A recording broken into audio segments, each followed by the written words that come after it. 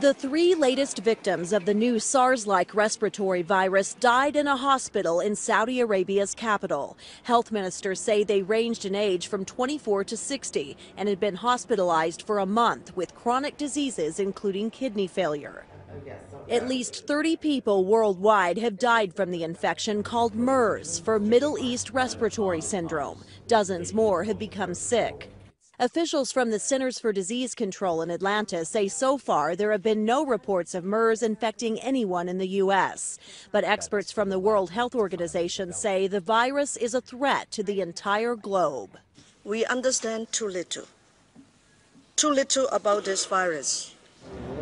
World health authorities say the first cases of the new virus were found in the Middle East early last year. It belongs to the same family as SARS and has killed about half the people who became ill. It causes flu-like symptoms, so cough, severe fever.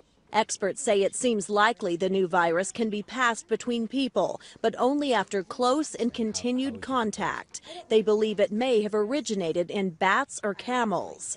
The majority of cases have come from Middle Eastern countries, but the virus has spread to Britain, Germany, and France, too. A man died at a hospital in northern France earlier this week after traveling to Dubai. Tina Kraus, CBS News.